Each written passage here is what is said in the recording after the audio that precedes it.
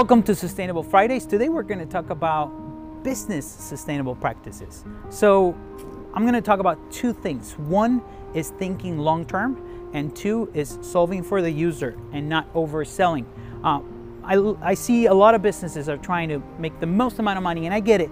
That's what a business is for. Of course, there's also sustainability over time, making sure that we create long-term partnerships. So thinking long-term is selling what your customers need, not what you can sell them today. We make decisions every day on not overselling software, for example. We could sell a lot more software and convince a lot of people to buy software or to buy solutions that they don't need and they might use in the future.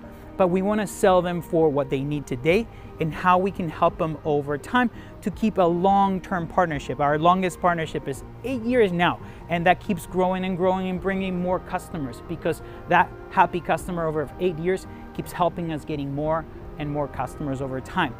When we talk about sustainability in the sense of not overselling, talking about software, talking about solutions, we can craft a solution for our customers and not just keep selling the same thing over and over again and trying to upsell them on things that they don't need.